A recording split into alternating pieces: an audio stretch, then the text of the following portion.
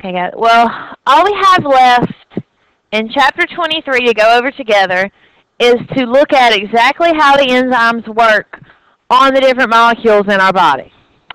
Now, I saved it till the end because hopefully by now you know all the structures. So when I say the structure names, it's not going to be a big confusion to you. You know exactly what I'm talking about.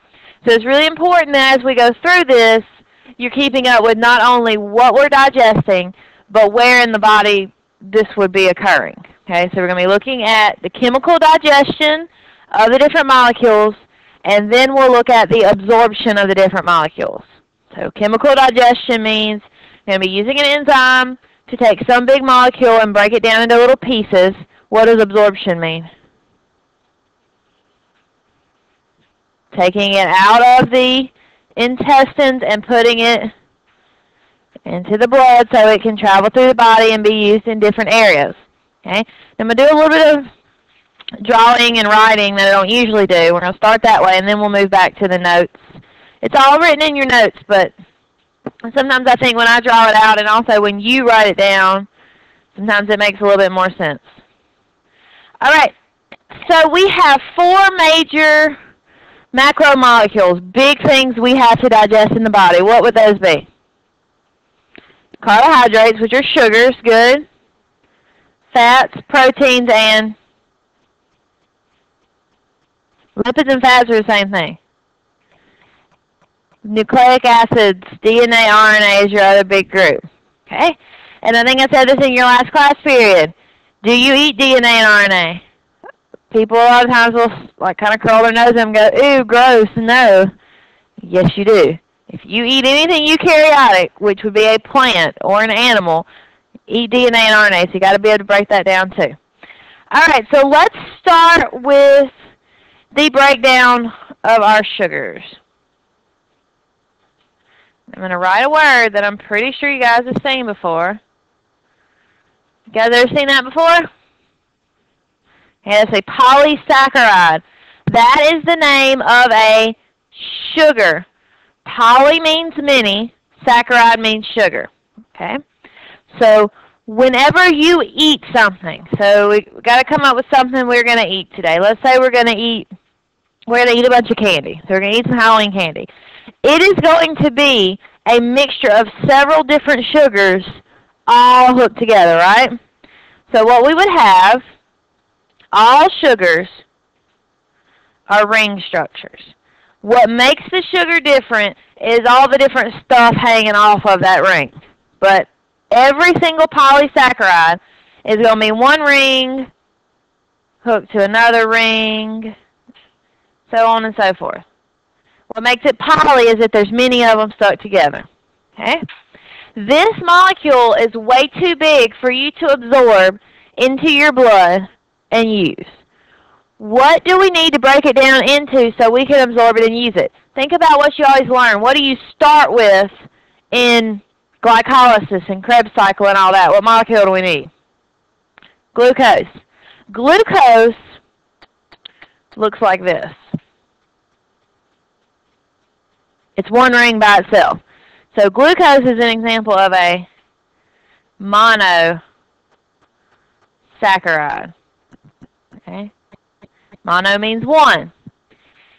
So we got to have some way of enzymatically using an enzyme to break that down. It does not happen in one basic step. It takes more than one.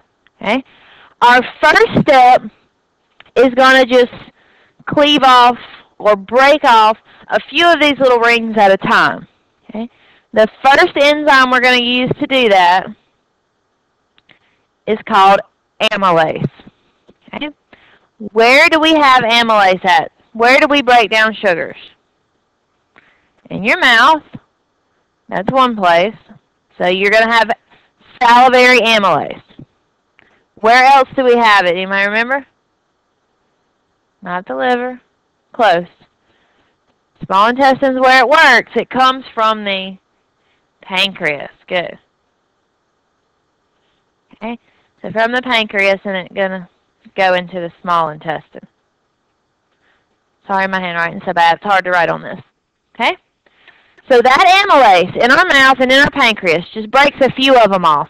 So you'd end up with disaccharides, trisaccharides, meaning you would still have more than one ring hooked together, but you've taken it from really big, made a little bit smaller.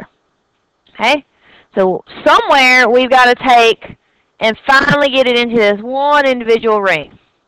And to do that, we use what are called brush border enzymes. Good. Somebody's in reading. Good. They're called brush border enzymes. That's the name of the big class of them. There are tons of them. We're not going to learn all their names. To give you an example, once all of this has occurred at the top, so amylase has been breaking them down in the mouth, the pancreas squirts out all this stuff, we've been breaking them down in the pancreas, now we're inside of the small intestine. Okay? All these little brush border enzymes are made inside of the microvilli of the small intestine. To give you an example of one, its name is glucase. No, that's not right. Sucrase. So we'll use that one as an example. So this is an example of one of the brush border enzymes. Okay? It's called sucrase. Anytime you're looking at enzymes, you're going to see this ASE on the end, right? It's going to tell you what it's breaking down. Now, of course, I'm not making you draw any structures. I'm drawing the structures to make sure you can really see what's going on. So for an example, sucrose is glucose and, oh, my chemistry teacher would be so mad at me, is glucose and fructose stuck together. Okay? So inside of the small intestine, when this little disaccharide gets there, there's a specific brush border enzyme called sucrase, which is always in your intestines. We'll break it apart, and then we'll finally get that one individual little monosaccharide. Now we can take that one, absorb it, put it in our blood, can go everywhere in our body, and we can use that. Make sense? Sure?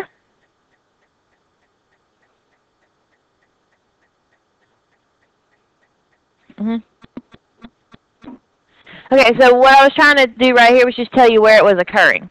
So if we start from the beginning, if I put this in my mouth and start chewing, inside of my mouth, in my saliva, I have amylase. Starts breaking the big ones down into smaller ones. Then I swallow it. Nothing else happens. Goes through my stomach. Nothing's happening to my sugar. When that rest of the sugar gets into my small intestine and the duodenum in the beginning, then my pancreas secretes some more amylase into there. I break it down a little more. Then all of it keeps going through my intestines. As it's going through my small intestines, the very specific brush border enzymes like the sucrase or galactase, there's a bunch of them, continue and finally break all of them down into individual little sugars. Does that make sense? Got a good visual of how that's working? Okay. Now let's look at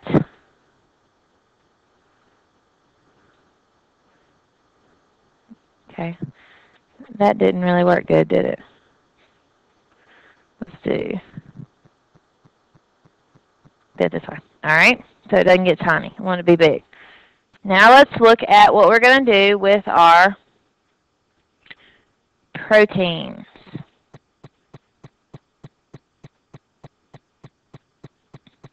Alright? So what are proteins composed of? Amino acids. Good.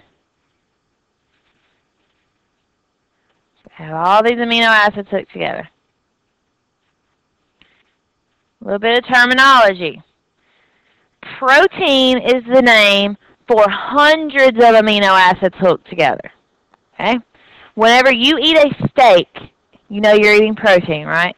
Those proteins may be anywhere from 100 amino acids hooked together to thousands of amino acids hooked together. Okay? So are you just going to immediately be able to break that down into individual amino acids? It's going to take time, right? Okay. If we start with these amino acids, if we start with the proteins, we put them in our mouth and we start chewing them. do we start breaking down those amino acids in our mouth while we're chewing? No. There is no enzyme in the mouth to break down proteins. All right? We continue, go through the esophagus, no breakdown. We get in the stomach. Do we start breaking them down in the stomach? Yes. What enzyme do we have in our stomach that breaks down proteins? Pepsin. Very good. Okay. Now, if you think back when we first learned that, I didn't give you the word pepsin. That's not what's written in your notes. That's not what's in your figures from the stomach. It was called pepsinogen. You guys remember that? Okay. Pepsinogen is what we call a precursor enzyme. Okay, so the way it works, your chief cells secrete pepsinogen. What do your parietal cells in your stomach secrete? Acid, hydrochloric acid.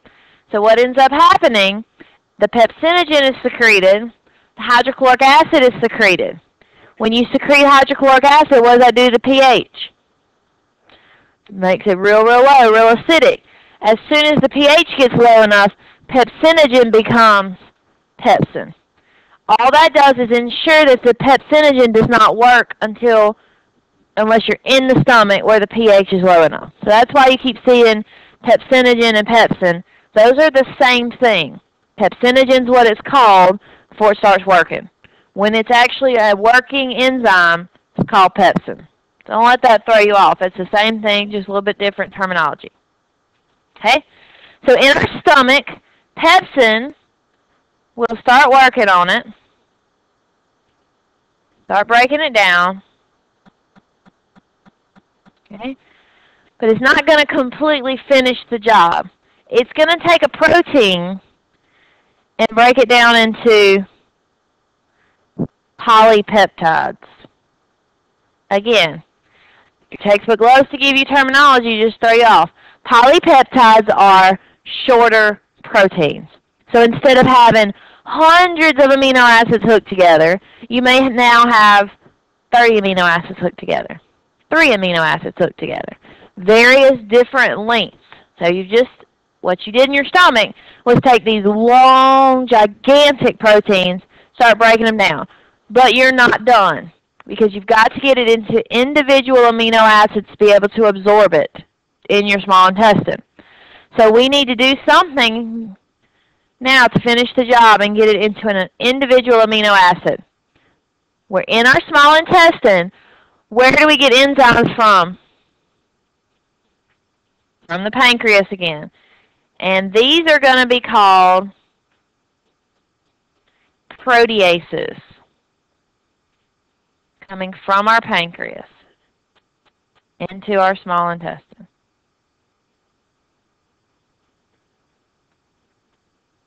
Okay.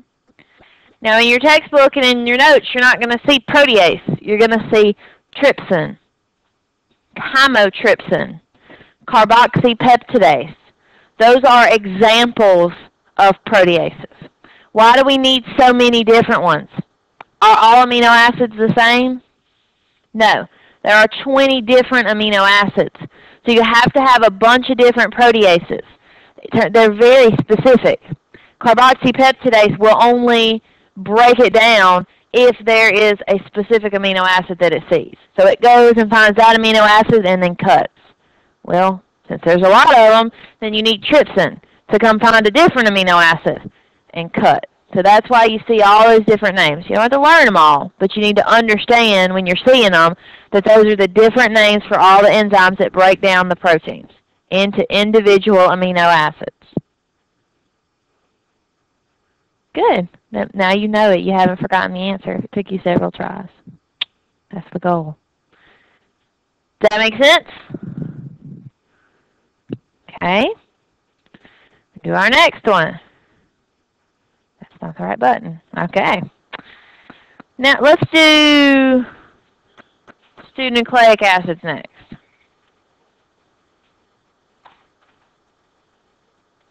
Okay. There are 2 types of nucleic acids in your body. What are they? DNA and RNA. Make sure you know what that means when I write that down. What makes DNA and RNA different? Yeah, okay. That's true. DNA is usually double-stranded, RNA is usually single-stranded, but when you're, think about an enzyme. The enzyme doesn't know whether it's single-stranded or double-stranded. It's just looking at molecule, like. What does the D stand for? Deoxy. So what does deoxy mean? D means without, oxy means oxygen. The only difference on a molecular level between those two molecules is the presence of an oxygen. Okay? Otherwise, they're almost exactly the same. The only reason I'm pointing that out to you is to prove to you they're so similar, we actually don't need very many different enzymes to break them down. In your digestive system, you treat DNA and RNA very, very similar. Okay? So it actually makes them closer together. All right. So we've got a bunch of nucleotides. I'm just going to write in for simplicity. Okay. A bunch of different nucleotides together. Well, some of them are oxygenated, some of them aren't. Either way, we're going to treat them the same. All these nucleotides stuck together. Do we do anything to this in our mouth chemically? No. Stomach? No.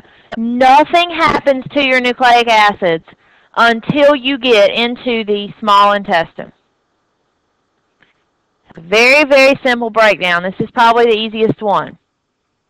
So we're in our small intestine. Where do we always get our enzymes from?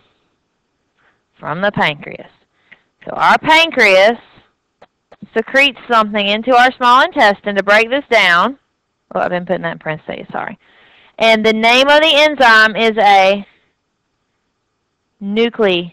Okay. Now, that's the simplest one, right? We don't do anything to it chemically until it gets into our small intestine. Now that it's in our small intestine, our pancreas secretes the nucleases. The nucleases start breaking it down into individual nucleotides. That individual nucleotide can be absorbed, and we can start using it in our body.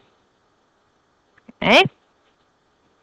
So what's the only molecule we have left? Lipids. Why do you think I waited to the end to do it? Because it's a little bit more complicated. The only thing that makes the lipid a little bit more complicated, and we've already talked about it a little bit, is because it is not polar. It's hydrophobic. Can a fat dissolve in water? No.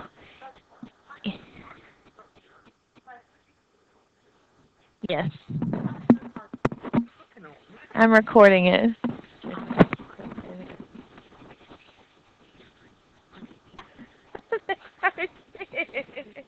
Thank you.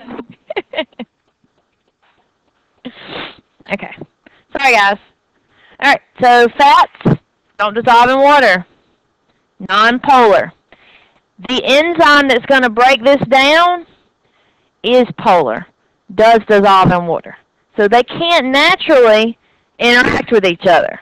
We've got to have some help. So the first thing we got to do is emulsify this fat in order to break it down. Okay? So first off, let's draw a fat.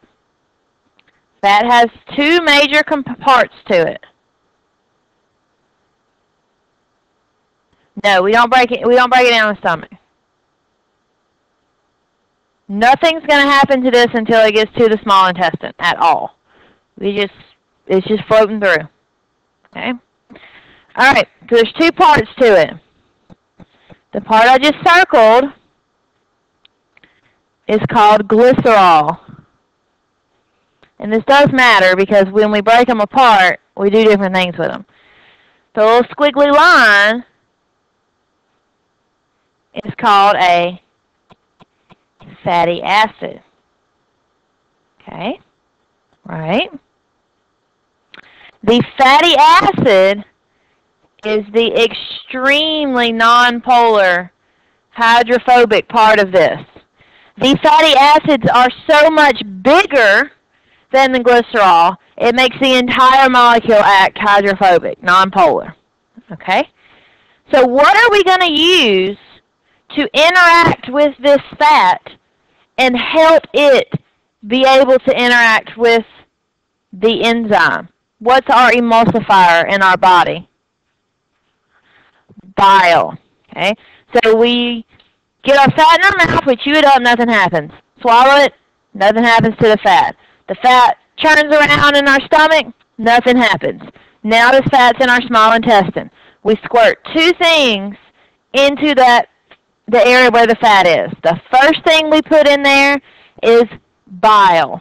Where does the bile come from? The liver made it, but where did it come from? The gallbladder. So we squirt out the bile, and bile looks like this. Positive on one end, hydrophobic on the other end. Okay? So let me make it a little bit bigger. I'm going to show you what's happening. So what happens in your body is you take your fat,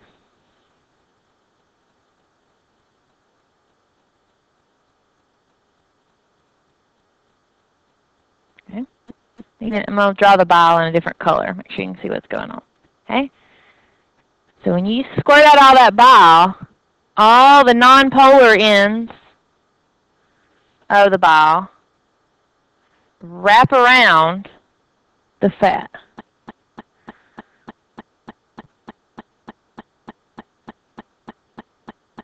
So those of you that have been reading in your textbook, we've now formed what's called a micelle, meaning we have these little droplets.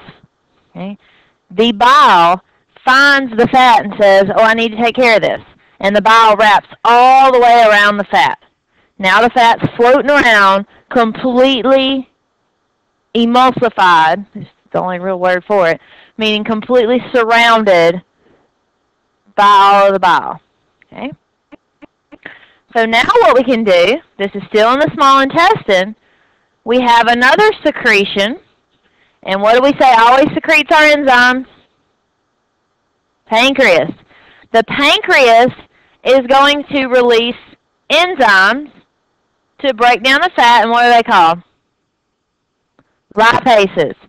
So here comes the lipase. Lipase is charged, it's polar.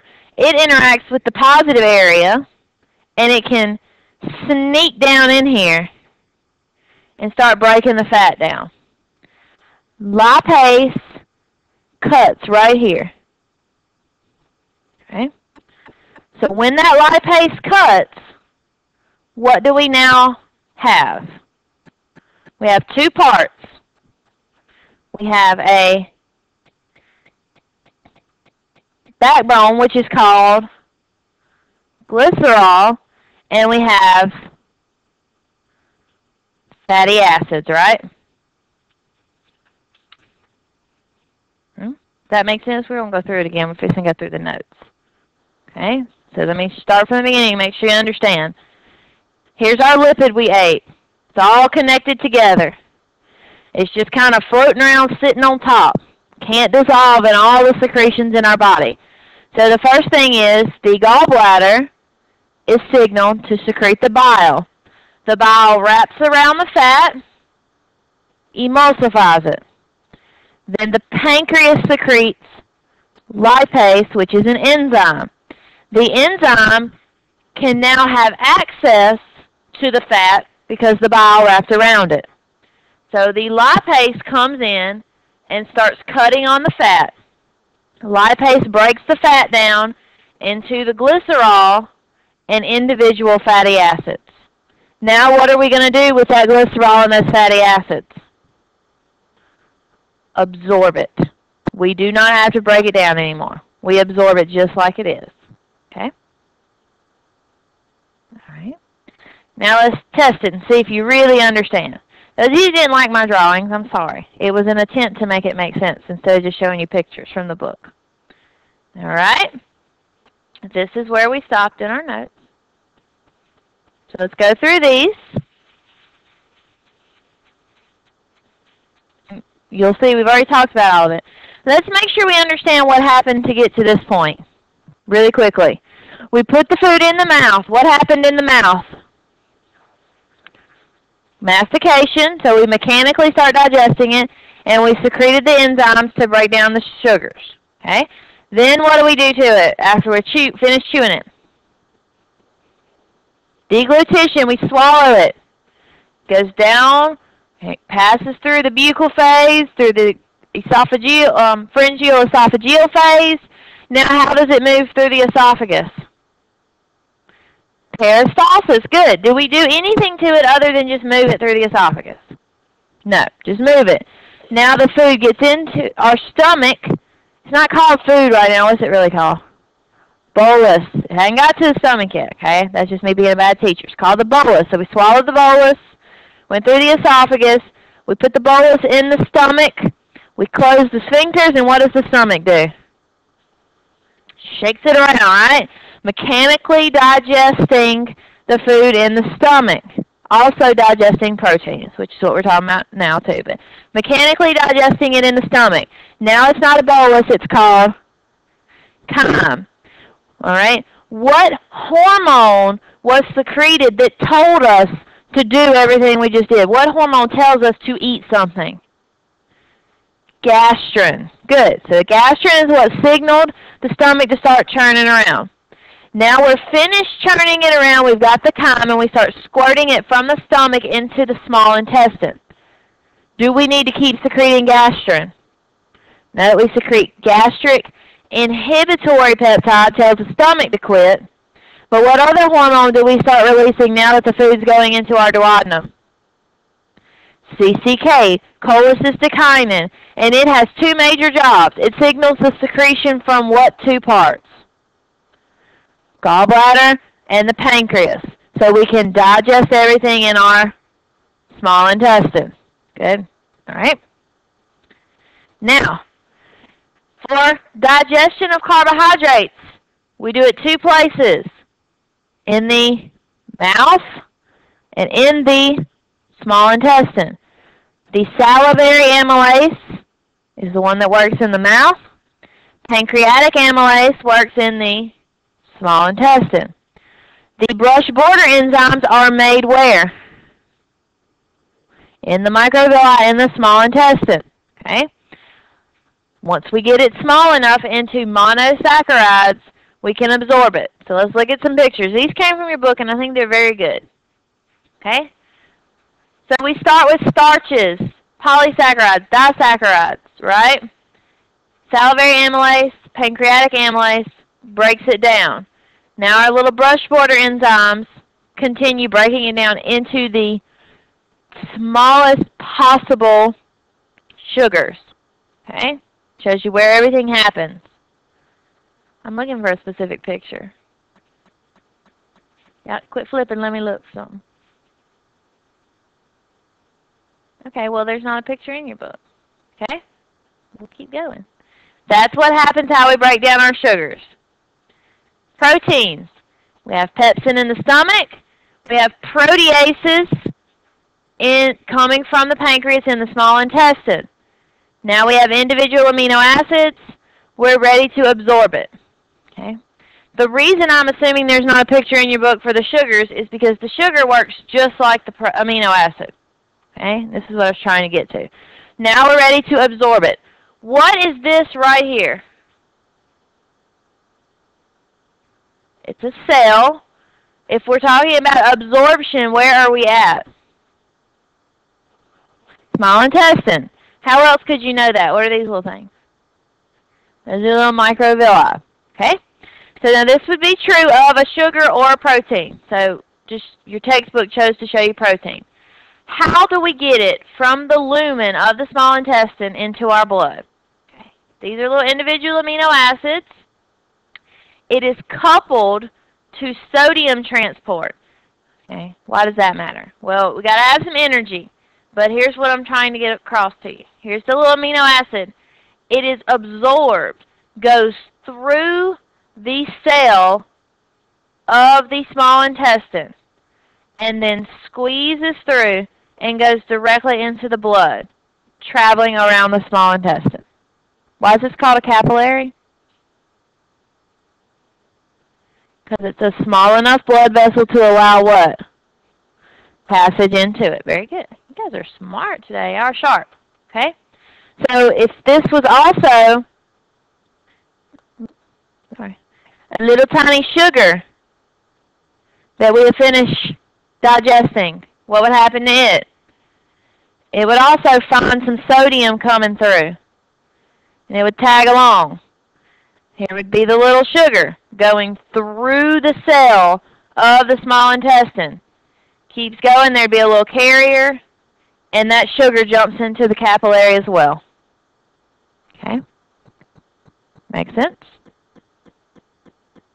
I know I'm repeating myself, but I want to make sure you understand everything that happened. Okay? Protein digestion occurs stomach and small intestine by enzymes from the pancreas. Okay? Here's what's going on with the lipids. Pre-treatment requires emulsification by bile. Put that in common, normal words. What does that mean? What does pre-treatment mean? Before I digest it, I need to wrap it up using the bile so that my enzymes can get to it. Only enzyme we have that breaks down a fat is lipase. It comes from the pancreas. After we break it down, we end up with glycerol and fatty acids. Now we've got to absorb them. All right. This is where it gets a little different. Fats are special. The fatty acids are special. They do not absorb directly into the blood. The glycerol does just what we saw with the amino acid and the sugar. Goes through the cell of the small intestine into the blood. The fatty acids go into the lacteals. Does anybody remember what those are? Let me flip to the picture. Maybe it'll... What color is it? Green. What are the little green tubes and passageways running through the body? Lymphatic. Okay? So this one's different. We take our little fats, we wrap it up with bile. That way the lipase can get to it. Lipase gets to it, breaks it down into little fatty acids. These little fatty acids kind of follow the same path. They go through one of the cells of the small intestine, but instead of going into the blood, the fats go into the lymphatic system. Why do we have to treat those fatty acids different? How are they different? What have we been talking about? They can't dissolve in water. So all that other stuff can easily dissolve, go through one of the cells in the small intestine and go directly into the blood. These fatty acids are nonpolar. They can't act just like everything else can. So they have to travel a little bit differently and go into the lacteal, into the lymphatic system. But is that okay? Can they eventually get to the blood if they get into the lymphatic system? Because what does the lymphatic system ultimately do? Travels up, empties and dumps into the subclavian veins, and now it would be part of the blood supply. Okay? This is something they love to ask you on standardized tests because it's kind of a trick, right? It's the only thing that does not absorb directly into the blood. It goes into the lymphatic system, but it will ultimately make it to the blood. That's why I'm pointing it out to you, because they love to give you a trick question. Okay? So first we have unemulsified fats. The liver makes the bile, stored in the gallbladder. CCK signals it to be secreted out. Then the lipase can interact, and we break it down. Okay. Nucleic acids, we have the nucleases. Break them down into individual nucleotides. Just a lot of the same pictures. Happens in the small intestine. Okay. Then we would absorb them. Last couple things we need to talk about. Other than the sugars, the fats, the nucleic acids, and the proteins that we've eaten other stuff that is good that we need to absorb, right? We don't want to just poop it all out. What happens to the stuff we can't absorb, the stuff that's not good? Where does it go after the small intestine? large intestine, and we get rid of it, right? But there is stuff other than the sugars, the fats, the proteins, the DNA, and the RNA that we want to keep. There's two major categories, the electrolytes and then the water. The electrolytes are absorbed in the small intestine. They are absorbed and go into the blood, just like most things other than fats. Okay? Main things you need to be aware of that we absorb. What's this the abbreviation for, the symbol for? Sodium. Okay? Iron. What's this one? Potassium. Calcium. Okay? All of these, along with some other minor electrolytes, are absorbed in the small intestine. Okay? The other one is the water. Where do we absorb the water? We absorb some of it in the small intestine, and then we continue to absorb it in the large intestine. Okay? That's all your PowerPoint notes. I know there's a lot of them. So let me ask you some example exam questions and see if you can answer them. I'll even write them down. I'll type them since my handwriting doesn't look good on here. All right. So first question, let's see if you guys can get it right.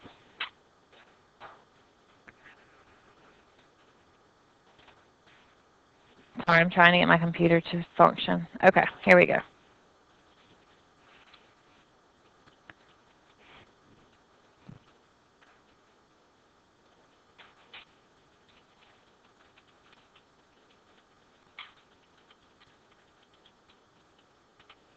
Let's answer that question. The majority of carbohydrate absorption occurs in the small intestine. Okay, so why is that tricky? Because I'm also going to ask you this question. Wait, that's wrong. It takes me a while to make your test. I'm sorry trying to do this on the fly. It's kind of difficult.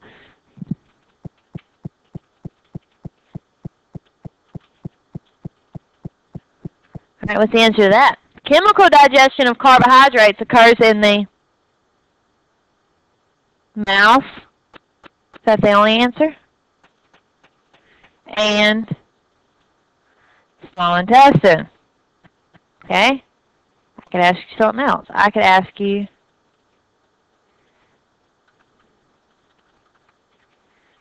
amylase is produced by the what? Pancreas and good. Salivary glands. Did you see the point I'm trying to make by asking these three questions? They're all about what? Carbohydrate digestion, right? But you need to very clearly be able to tell the difference between absorption. If I ask about where does absorption occur, small intestine. If I ask you where does the chemical digestion occur, it occurs in the mouth and in the small intestine. But if I ask you where the enzyme amylase that breaks down the sugars is made, the answer is pancreas and salivary glands. Okay, so you got to be able to put them all together. Okay, so that would be carbohydrates. All right. Let's do. I'll put these on blackboard if y'all want me to. You just have to remind me. Let's do the proteins. Okay, and we'll just change words. Where does the majority of protein absorption occur? I heard stomach. Is that the right answer? Small intestine. You do not absorb, and that's so commonly missed. You do not absorb in the stomach. You don't absorb until you get to the small intestine. Okay? I think I told this class, maybe it's the other class, there is something you can absorb in the stomach, but it's not anything good. What is it? Alcohol. You can absorb alcohol in your stomach. You don't absorb any good stuff till you get to your small intestine. The chemical digestion of protein occurs in the where? Where do you chemically digest proteins? Stomach. Anywhere else? And small intestine. Okay. Pepsin is produced by the what? Not the pancreas.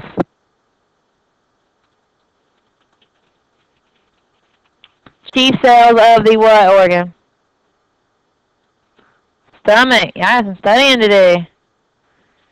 Okay. Proteases are produced by the what? That's the pancreas. Okay. Now we have an appreciation for why I saved this for the end, to make sure you can see how it all fits together, right? Okay. Everybody's understanding, right? If you're not, you're going to tell me.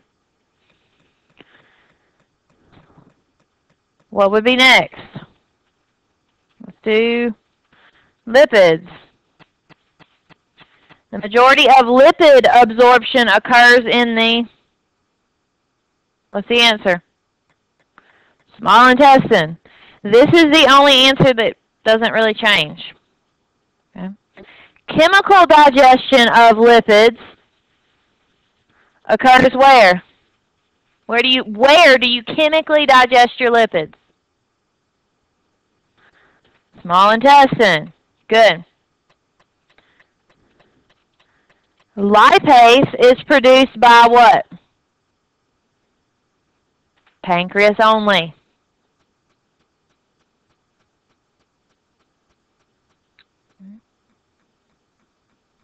That makes sense?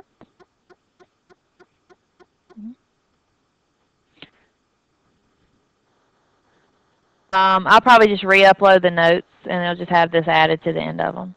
So you can just go in and grab the extra ones if you want them, look at them. The reason I'm doing this with you was, one, to show you how it can be confusing, but also you should be able to sit down and think of this yourself. All right? Sit down next time you're eating, while you're studying, put some in your mouth and think about every little thing that's going on as you go through. You guys know the anatomy by now, right? Yeah. Most of you have a lab test today on anatomy of the digestive system, right? So that means that if you haven't studied anything but anatomy yet, you have 2 full days to make sure you understand all of the physiology that's going on, right?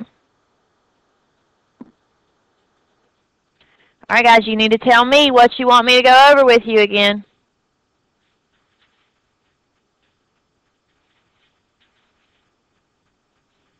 All right, good. Question.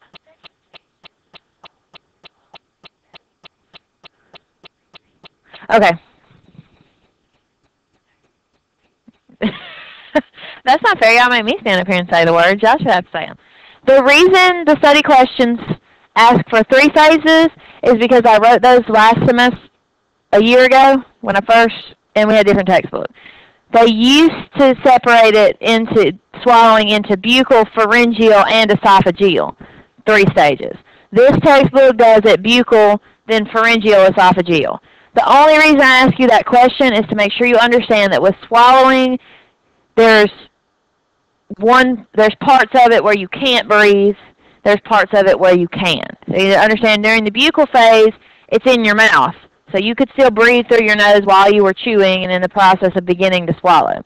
Once you get it past the back of your mouth and it's in the pharynx, can't breathe. Uvula pushes up, epiglottis pushes down.